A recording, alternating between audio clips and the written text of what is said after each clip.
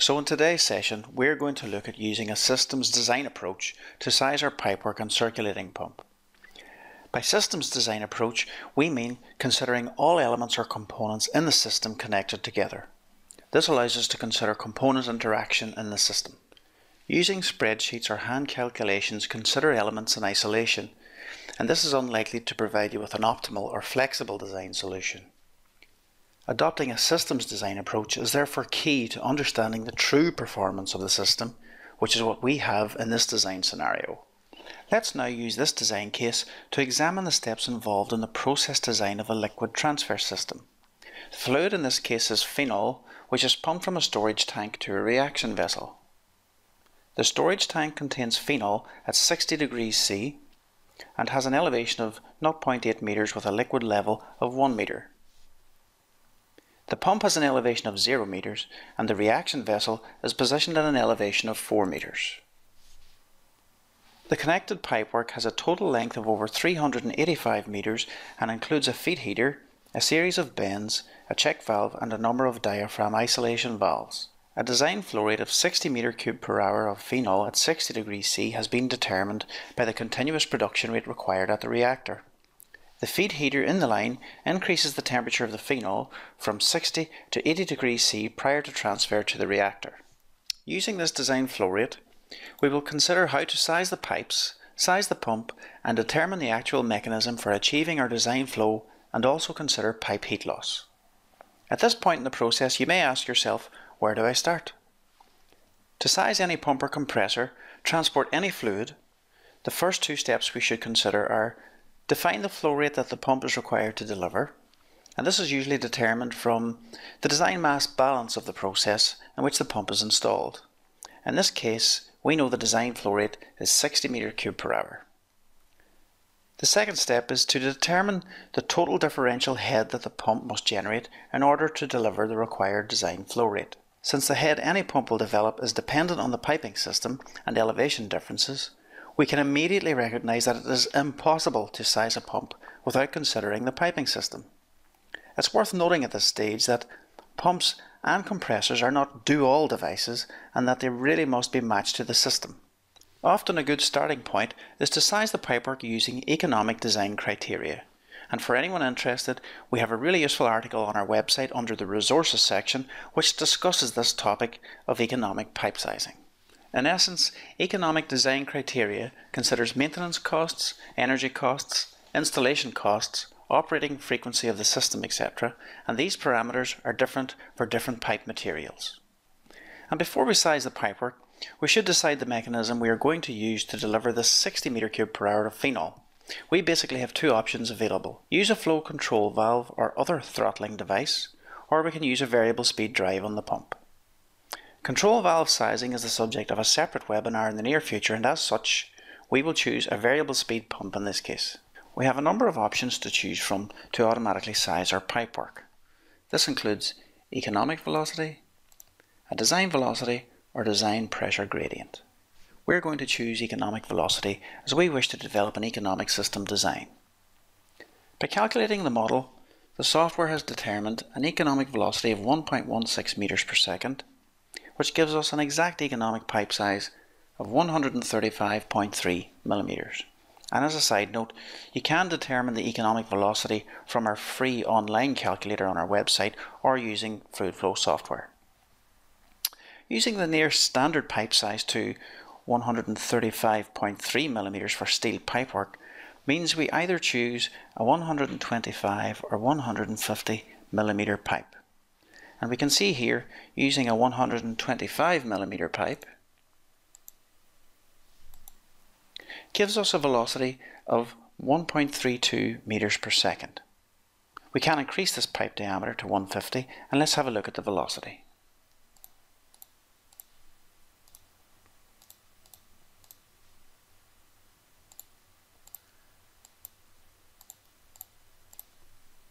Now we can see the velocity is reduced to 0.93 meters per second.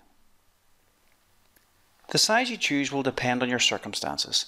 Some factors you may wish to consider might be the future likelihood of increasing capacity in the system, existence of a subset of standardized pipe sizes in your organization, intermittent or 24/7 operation, erosion, particle settling, etc. In this case, we are going to proceed with 150 millimeters. This means we're now ready to complete the system loss calculation, which determines the total head required by the pump. Sizing the pump means specifying the head and flow at which the pump will operate. This is called the duty point, and remember, a pump will always operate where the pump performance curve and system curve intersect. The system loss calculation can be made quite easily using the automatically size function which we just looked at earlier. We have set the design flow rate to 60 meter cube per hour. You could set the design duty pressure rise if the information were available. From the solution, we can see that the pump duty pressure rise is 8.1 meters of fluid and the net positive suction head available in the system is 11.5 meters of fluid. We can also see that there is substantial heat loss in some of the pipes, which we will revisit a little later. Before we fill out our pump datasheet and contact our pump supplier, there are other considerations we should make, such as, is the net positive suction head available a sufficient margin? The volumetric flow rate after the heater increases. Will this impact on my system design? Startup and shutdown. Do we need to drain the line as phenol solidifies at 40 degrees C? Should we steam trace or heat the line? Do we need any relief devices? Can we experience transients? Our recommendation is always leave the pump selection to the pump supplier, who will consider many factors such as correct selection of pump build materials, adjustment of water-based NPSH curves for the temperature and fluid you are pumping to ensure no cavitation will occur, ensure that the duty point is near the best efficiency point, correct the pump performance curves for any viscosity effects, and so on. Let's now consider that we have approached a pump vendor to select a suitable pump for this system, and let's assign this pump to the system.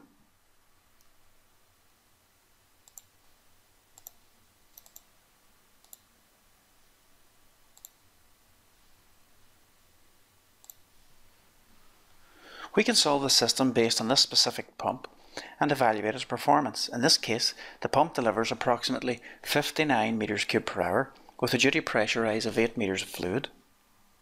The net positive suction head requirement is 3.7 meters of fluid, and since we have an NPSHA of 11.5 meters of fluid, we are within the acceptable operating limits for the pump. The efficiency is 62% with a power requirement of 2.2 kilowatts. We can also view the duty point on the pump curve, which helps us establish how close the duty point is to the best efficiency point. This particular system curve also shows the static head requirement arising from the elevation difference between the supply and delivery liquid levels. You might note that we need to deliver slightly more flow from the pump than we have solved in this case. Let's set about increasing the pump speed to match our design requirement.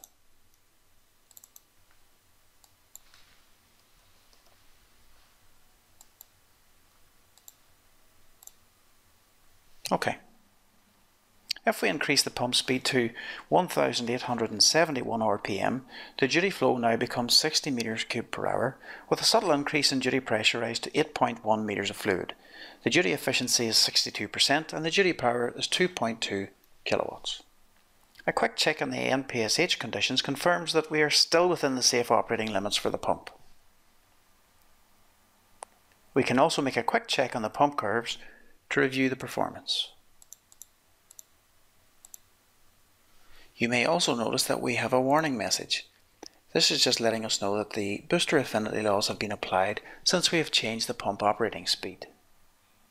So far we have sized our pipework and our pump and optimized the pump operating performance. Let's now consider the effects of oversizing the system pipework. We had assigned a size of 150 millimeters originally.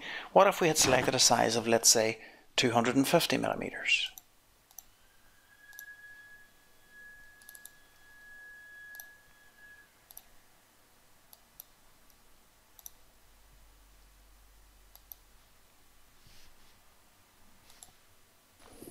As we can see, the pump efficiency drops off to 31% and the power requirement increases to 3 kilowatts.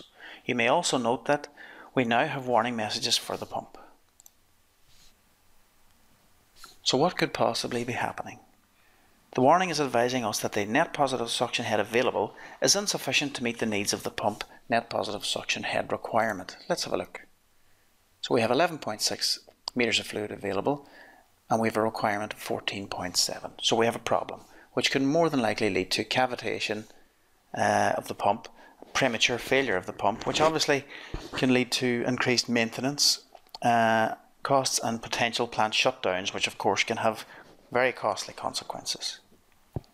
This scenario considered a pipe size which was 2 sizes greater than the optimum selection, but what if we had only selected a pipe size which was just 1 size greater than the economic suggestion? Let's try 200 millimeters.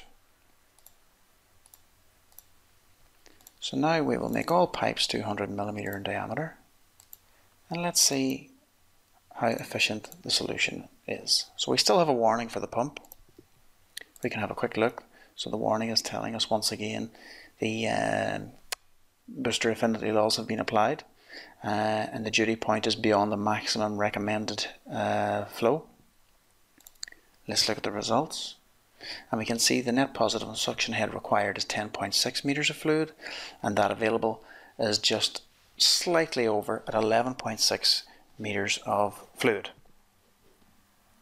And the Hydraulic Institute recommends that an NPSH margin, that's the ratio of net positive suction head available divided by that required by the pump, of the range 1.1 to 2.5 depending on suction energy levels, is an ideal operating scenario.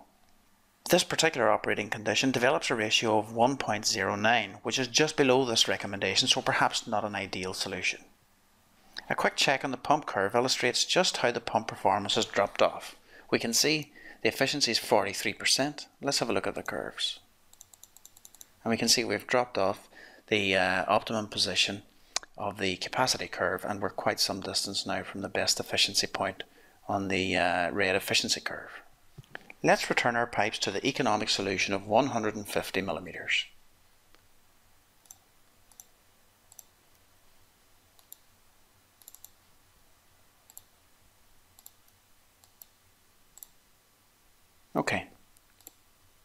Okay, and we still have the booster affinity law warning, which is fine.